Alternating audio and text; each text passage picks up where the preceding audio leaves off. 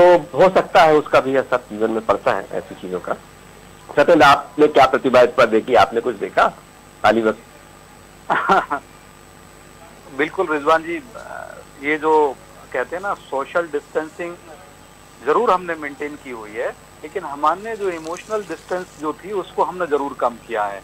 और हमारे पूरे परिजनों ने मेरे जो सभी लोगों से जो संपर्क संवाद स्थापित किया है, जो मीडिया के माध्यम से, जो हमारे पास सोशल मीडिया है या हमारे पास इंटरनेट है, और जो ये सब के द्वारा, फोन के द्वारा, और जो एक भावनात्मक संबंध जो बढ़ा है, यही जो है ना बंधुत्व को बढ़ाता है, स्नेह को बढ़ाता है।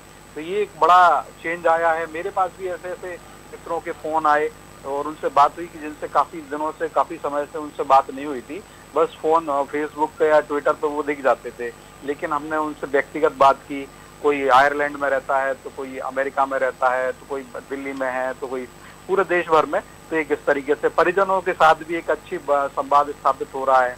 तो ऐसी पॉजिटिविटी आई हुई है सभी लोगों के अंदर।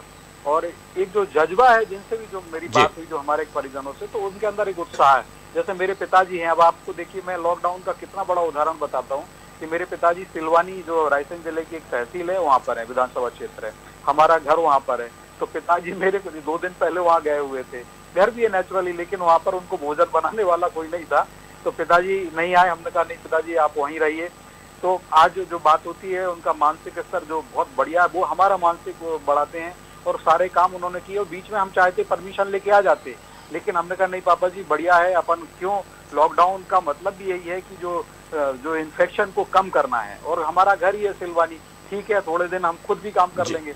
तो हमारे पिताजी का जो कहें कि स्वयं सिद्ध है जिस तरीके से, वो एक बहुत बड़ी बात है। उनका जो पुरुषार्थ और जो पराक्रम है, मैं हमेशा उनसे प्रेरणा लेता रहा हूँ। तो एक आज भी मैंने उनका ये देखा कि आज कितने दिन हो गए, 15 दिन के आसपास हो गए हैं जब से वो वहाँ पर हैं, तब से वो सारे नित्य कर्म और बड़ा ही संवाद होता है, तो वो ऊर्जा के साथ, और मुझे कई कई चीजें बताते हैं कि कुछ आयुर्वेद आप लीजिए इम्यूनिटी बढ़ाने के लिए, त्रिकुटी लीजिए, ग्लो लीजिए, और नस्य के लिए जो ऑयल होता है वो आप नस्य कर्म जो कहलाता है आयुर्वेद में, उससे भी डालने से बड़ा फायदा मिलता है। तो ऐसी जिससे इम्यूनिटी, ऐसी बड़ी सीख उनके द्वारा मिल रही है।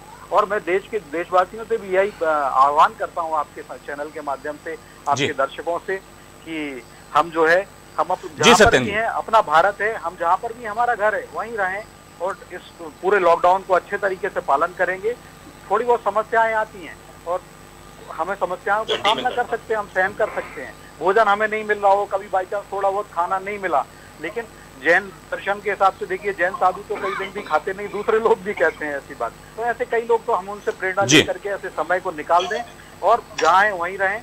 और अंत में मैं यही कहूंगा कि बाधाएं आती हैं आए, घिरे प्रलय की घोर घटाएं, पांवों के नीचे अंगारे, सर पर बरसे यदि ज्वालाएं, निज हाथों से हंसते हंसते आग लगाकर चलना होगा, कदम मिलाकर चलना होगा, कदम मिलाकर चलना होगा। तो हम सब लोग देशवासी, 130 करोड़ देशवासी, इस संकट की घड़ी में एक साथ रहें और सही दिशा में आगे बढ़ें, सोशल डिस्टेंसिंग का फॉलो करें, सारे सरकार के निर्देशों का पालन करें, और समय लॉकडाउन की सारी कंडीशंस का, और आपस में एक इमोशनल डिस्टेंसिंग को कम करें, एक वात्सल्य का, बंधुत्व का भाव बढ़ाते रहें।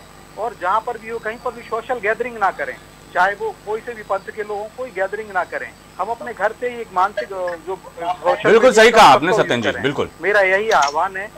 और रात को 9 बजे सब लोग मिलकर के अपने घर के अंदर ही, घर से बाहर नहीं जाना है, घर के अंदर ही जा करके, घर के अंदर रह करके, आपकी बालकनी में, आप बालकनी नहीं भी है तो बिल्कुल बिल्कुल बिल्कुल सही कहा जलाएं जी। और जो आप मंत्र पढ़ते हैं या जो आप आयत पढ़ते हैं, जी जी, आपकी कुरान की आयत है, तो उसका स्मरण करें, अपने ईश्वर का, अपने बिल्कुल सही सलाह दी आपने, बिल्कुल बिल्कुल सही कहा आपने सत्येंद्र जी। क्योंकि जी, सोशल डिस्टेंसिंग जरूरी है, लेकिन इमोशनल जो है, इमोशनल जो आपके भावनात्मक संबंध हैं वो हमेशा कायम रहते हैं, और वो बने रहें, लोगों से चर्चा आप करते रहें। जी रिजवान जी क्या कहेंगे?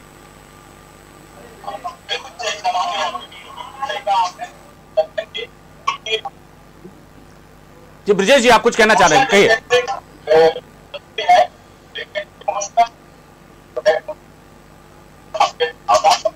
आप आपकी आवाज स्पष्ट नहीं आ रही ब्रजेश जी। ब्रजेश जी आपकी आवाज जो है स्पष्ट नहीं आ रही जी।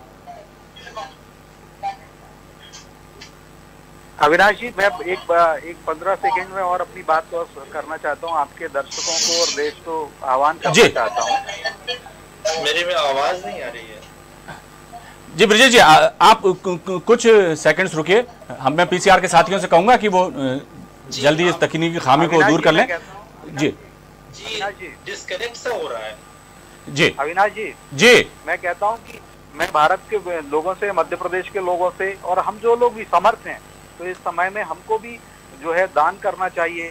जो भी जो जरूरतमंद है हमारे पड़ोस में, आसपास में, अगर कोई गरीब रो रहा है जो आप बहुत ज्यादा नीडी है, हम उसको स्वयं निकल करके उसकी मदद करें, या मुख्यमंत्री राहत कोष में दें, प्रधानमंत्री पीएम केयर्स फंड है उसमें दें। और इस दिशा में मैं भोपाल से, हमारे भोपाल शहर के कारपोरेट घराना है, बहुत अच्छा काम करा उन्होंने। सबसे ज्यादा भोपाल के अंदर से मुझे आया व्यक्तिगत अनुदान जो दिया है, दान जो दिया है पीएम केयर्स फंड में, एक सुनील जैन जी हैं, उन्होंने दिया है अपने आरएमजे ग्रुप की तरफ से 70 लाख रुपए उन्होंने उसमें डोनेट किया है। देखिए अपनी तरफ से जितना जिससे बन पड़ रहा है, समाज सेवियों से, सरकारों से जी बात और लोगों तक जरूरी सामान पहुंचाने की हर संभव कोशिश की जा रही है।